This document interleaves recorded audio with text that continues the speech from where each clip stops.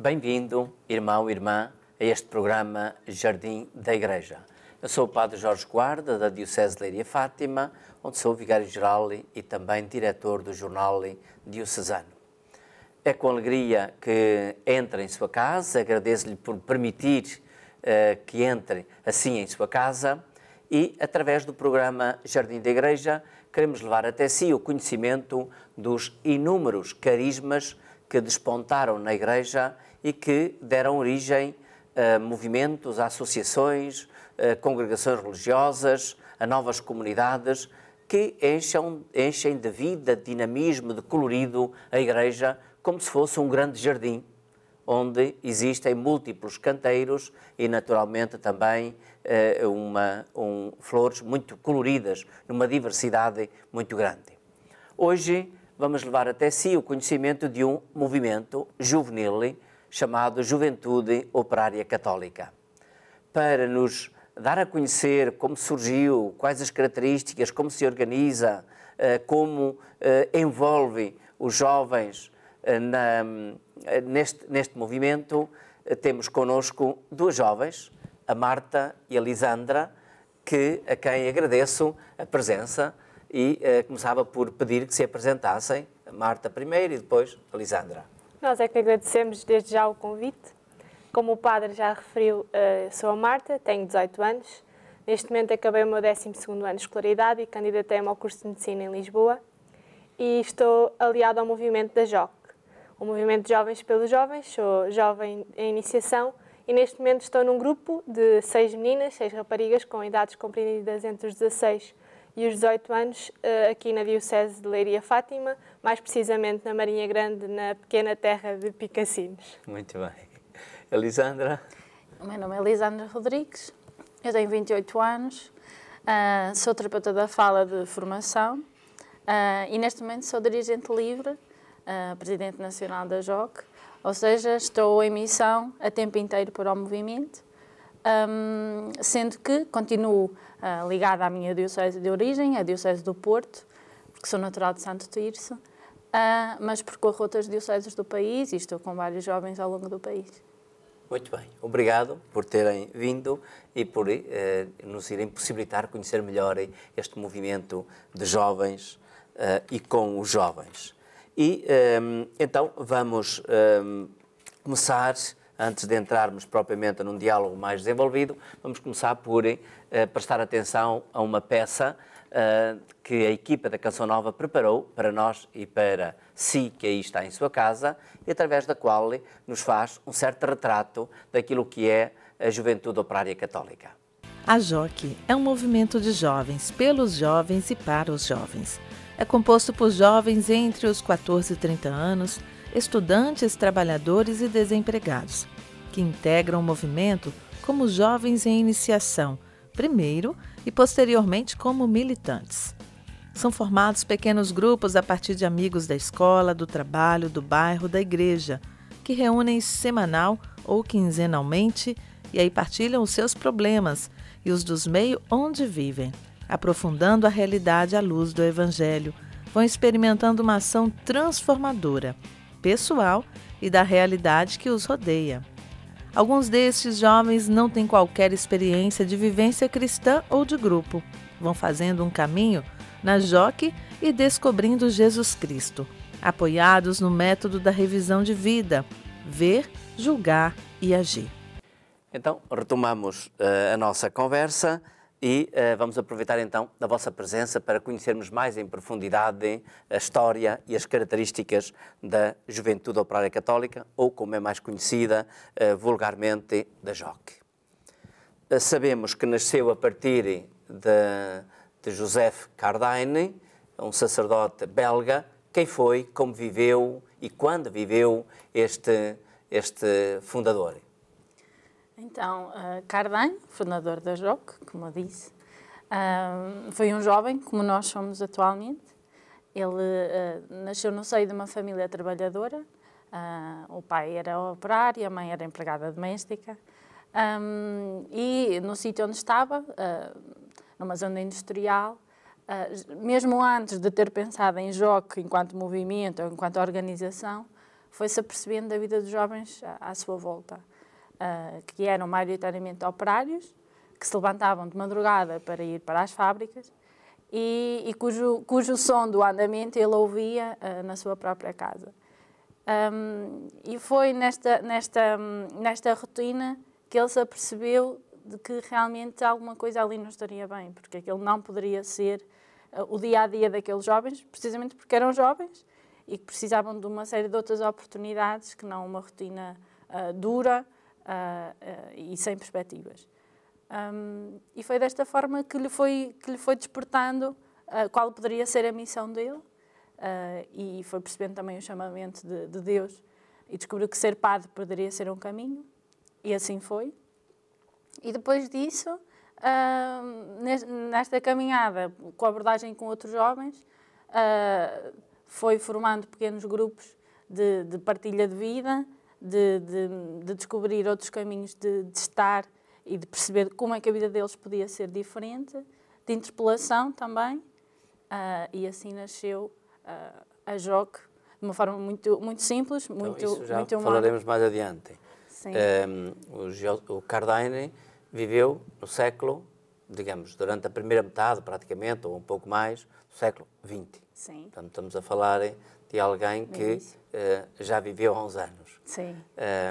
E, portanto, há toda essa sensibilidade que nasce a partir da família e a partir do ambiente onde ele nasceu e se desenvolveu. Como é que ele depois vai dar origem à JOC? Quais são os factos, quais são os ambientes e a intuição que o leva depois a dar origem à JOC?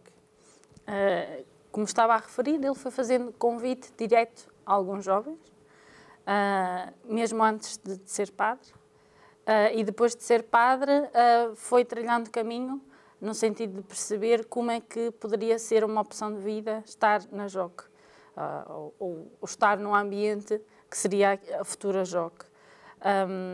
Ele foi fazendo a sua formação enquanto padre, foi depois nomeado bispo e em 1925 acabou por acontecer, efetivamente, o primeiro Conselho Mundial em que a JOC foi constituída e em que ele conseguiu estabelecer a forma como a JOC poderia se organizar e se veio a organizar e desenvolver.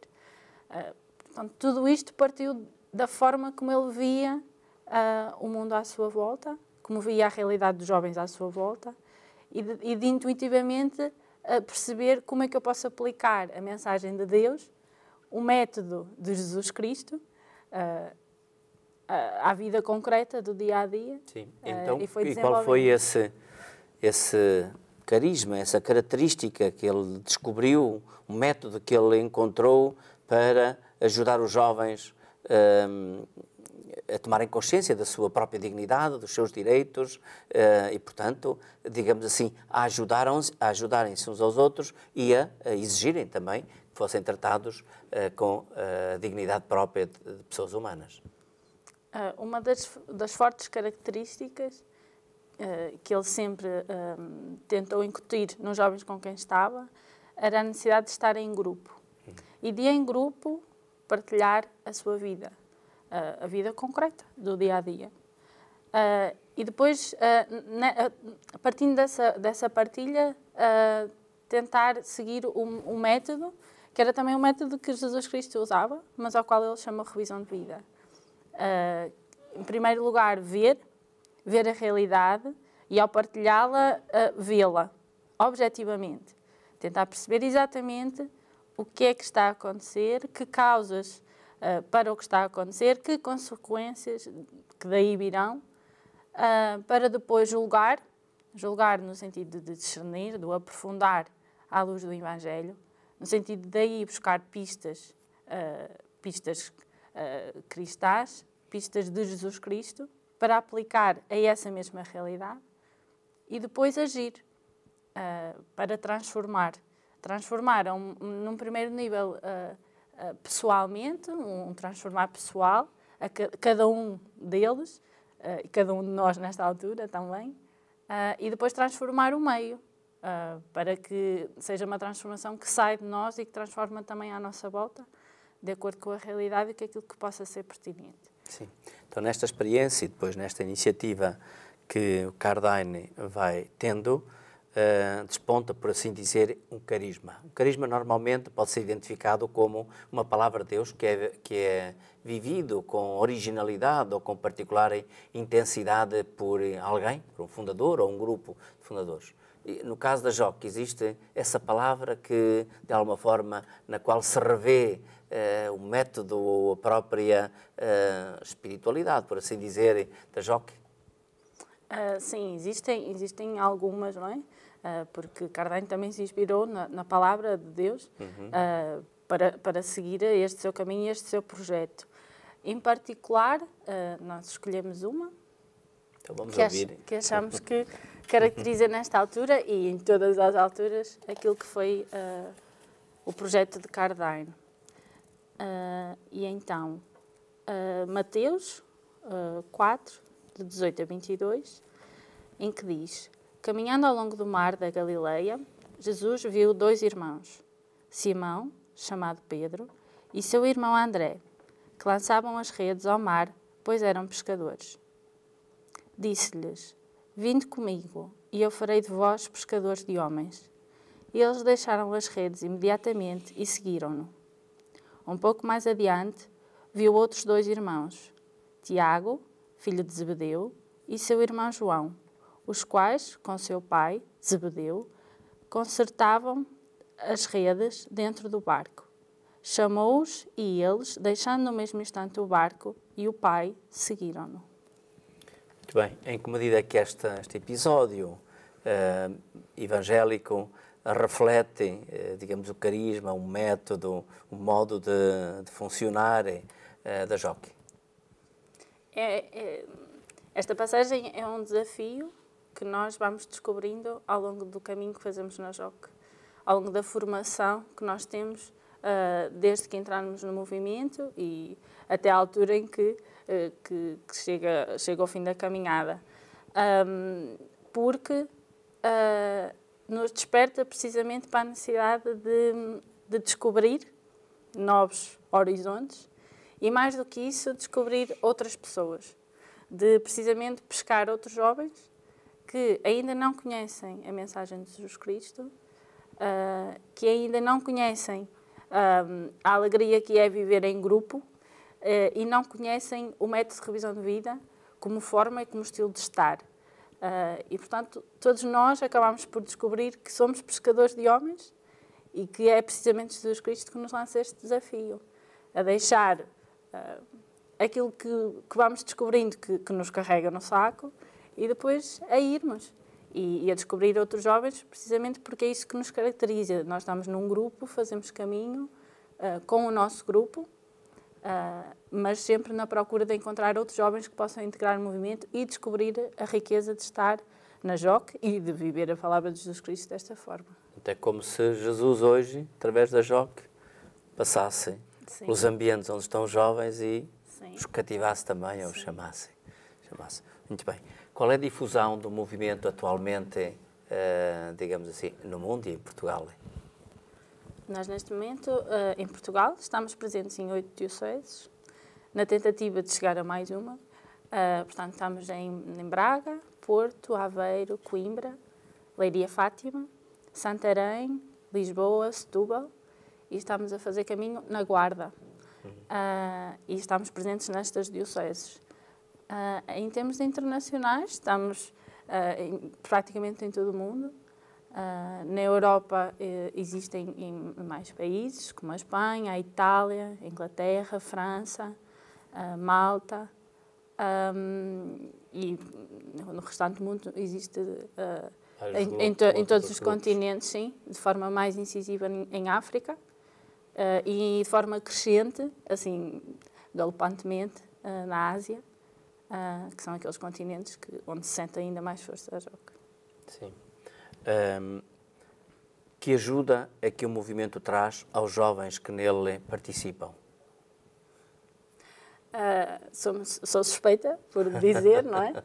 Mas mostra-nos o novo sentido de vida. Inicialmente é difícil de perceber em que é que a JOC nos vai trazer, o que é que a JOC nos vai trazer de novo, além do sentido de partilha e do convívio com outros jovens da nossa idade, mais velhos, mais novos, o sentido de estarmos com eles de forma livre e alegre. Mas com o passar do tempo vamos descobrindo que é um estilo de vida que se cola a nós e que depois é difícil de descolar. A JOC traz um olhar de esperança perante todos os desafios que nos são colocados todos os dias. Traz a sensação de que pertencemos a uma família que é muito maior do que nós e do que aquela que nós já conhecemos e que trazemos dos sítios onde viemos. Traz a sensação de que realmente a Igreja é uma comunidade no qual nós também fazemos parte e, portanto, também temos a necessidade de estar ativos na construção desta Igreja. E depois, há muitas pessoas que dizem isto muitas vezes. A JOC é como uma escola de vida. Portanto, só passado muito tempo é que conseguimos perceber o que aprendemos e o que mudou em nós. Porque, de facto, o nosso olhar perante a realidade e perante os outros fica diferente. Talvez graças ao método, não é? À revisão de vida, que nos permite olhar... Insere-vos claramente no meio social, laboral, estudantil, sim, assim, sim, e, portanto, dá-vos uma certa consciência cívica e um sentido de missão de transformação desta sociedade onde a gente está. Sim, indiferentemente dos contextos onde estamos, nós conseguimos ser JOC nos sítios onde estamos. Não somos JOC quando estamos dentro do movimento, mas somos também JOC quando estamos fora.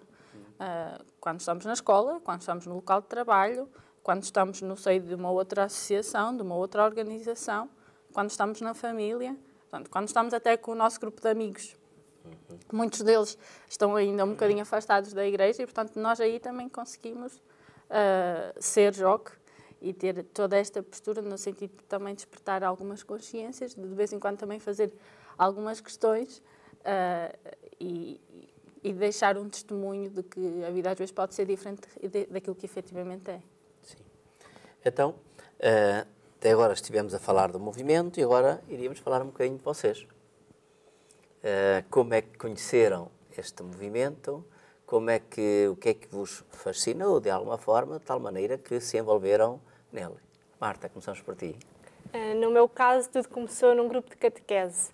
Alguns jovens militantes da JOC fizeram uma apresentação numa turma de 10º ano, na igreja de Picassinos, na região onde eu vivo, e uma colega minha que andava na catequese passou a palavra e fez-me chegar.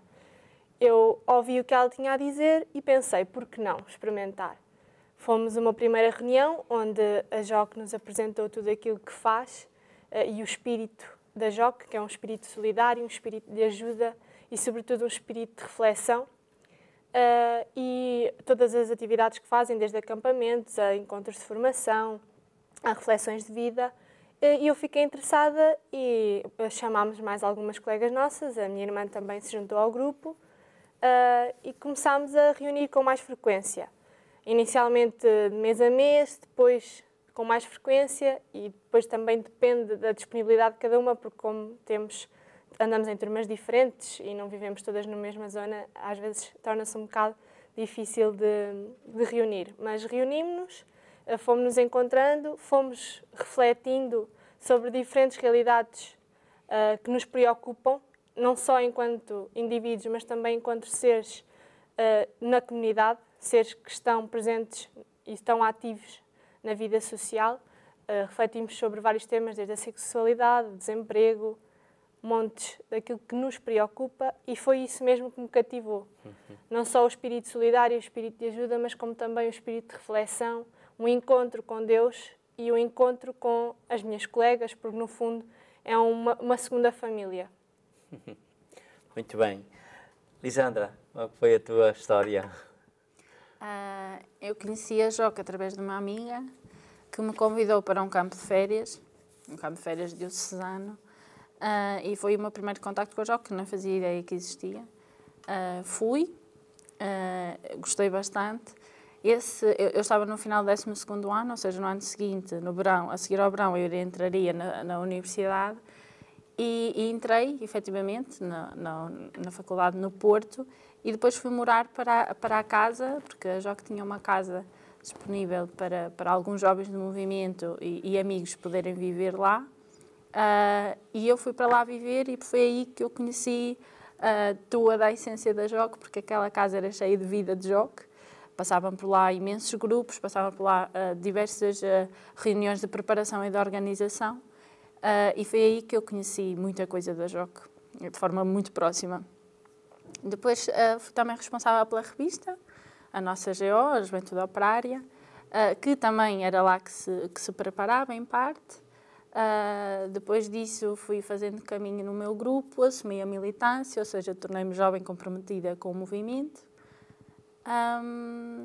Assumi algumas responsabilidades depois também a nível diocesano e no ano passado, em abril, um pouquinho antes foi-me lançado o desafio para ser dirigente livre, ou seja, para dedicar todo o meu tempo ao movimento e assim foi. Eu sou dirigente livre desde o ano passado e acompanho algumas dioceses, em particular no país onde estamos, e todo o movimento de forma específica, em diversas áreas. E, portanto, estou inteiramente disponível para o movimento até pelo menos cerca de 2 anos. Muito bem. Uma das publicações através do qual o movimento faz passar a sua mensagem é o jornal. Exatamente, é a nossa revista, que até trouxe a última edição que temos aqui, que é uma revista inteiramente construída pelos jovens do movimento, portanto, desde os grupos de base, que depois lançam as suas propostas de acordo com as suas vivências para o nível diocesano e que depois, o responsável diocesano se encontra numa equipa de redação nacional e que depois definimos o que é que queremos a cada edição, que sai de 2 em 2 meses, para que depois possa ser vendida nas nossas comunidades e também chega aos assinantes, porque nós temos a possibilidade... assinantes também? Sim, a possibilidade e venda assim. Direta também, sim, para cativar outros jovens e para também fazer passar a mensagem de forma mais pessoal. Muito bem. Então, Marta, quais são as condições para fazer parte da JOC? Se há algum jovem, rapaz ou rapariga, os grupos são mistos. São, sim. Condições em especial, para além de ser jovem, ter sobretudo um espírito de mudança, um espírito ativo, não se deixar levar pelo inativismo e pela passividade, porque é necessário mudar o nosso mundo, é necessário mudar a precariedade, o desemprego e muitas outras coisas que nós vemos, principalmente na etapa do ver, vemos aquilo que nos rodeia e é isso mesmo que um jovem que queira entrar no movimento tem de ter, é esse espírito de mudança.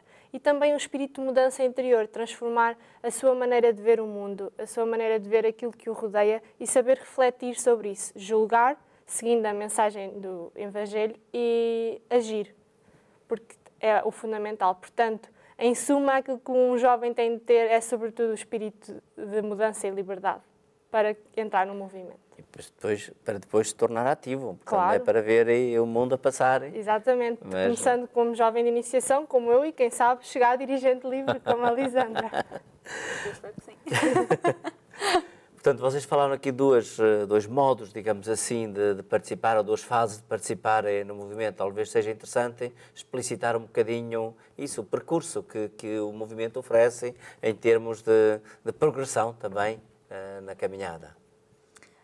Um jovem, quando conhece um movimento, integrado sempre num grupo, faz um caminho de descoberta das dimensões do movimento, de si próprio, do grupo, da comunidade. Portanto, tem um período de alguns anos em que experimenta a vida em grupo, experimenta o que é estar na JOC e ser da JOC. Também neste sentido de namorar o movimento, de perceber se gostamos, se não gostamos, se nos identificamos ou não. E todo este percurso de formação também, o que permite é, a certa altura, os elementos desse grupo perceberem se querem comprometer-se efetivamente com o movimento ou não. E é nessa altura que se começamos a falar em militância no sentido de compromisso, em que eu comprometo-me a continuar a construção deste movimento e a levá-lo a outros. Isso significa ser militante. E a partir do momento em que assumimos a militância, agarramos em pleno nas nossas mãos o movimento, a organização e a missão do movimento, e, portanto, fazemos parte de todo tipo de decisões e de todo tipo de ações que o movimento nos pede e que nós queremos também que ele o faça. Certo. Muito bem. Quem quiser entrar em contato com o movimento, como e com quem o pode fazer, Marta? Pode fazer através do nosso site, www.jocoportugal.pt. Também pode ir ao Facebook, procurando Jogo Portugal, rapidamente, através do nosso e-mail. E no Secretariado Nacional, que a Lisandra sabe melhor a morada que eu. Tem sede em Lisboa, Rua Alfredo Duarte Marceneiro, lote 553, Lisboa, em Marvila, e o e-mail nacional@jocoportugal.com. Por isso podem entrar em contato connosco, ou através das dioceses, ou através do Secretariado Nacional. A internet é fácil, portanto, se algum jovem que vos ouviu quiser criar um grupo JOC, se calhar vocês deram todo o apoio para que isso aconteça. Sim, na Marinha Grande ou em qualquer outro sítio. outro sítio qualquer. Muito bem. Obrigado pela vossa partilha e por nos darem a conhecer, portanto, todo este movimento, esperando que outros que tenham ouvido possam também interessar-se em, porventura, conhecê-lo e, quem sabe, aderir também a ele. Obrigada. Obrigado a si que nos permitiu entrar em sua casa e que acolheu a nossa mensagem, este relato, ou estes relatos acerca da juventude operária católica. Vamos invocar a bênção de Deus. O Senhor esteja convosco. Ele está no meio de nós. Abençoe-vos, Deus Todo-Poderoso, Pai, Filho e Espírito Santo. Amém. Fiquem em paz. Até ao próximo programa, se Deus quiser.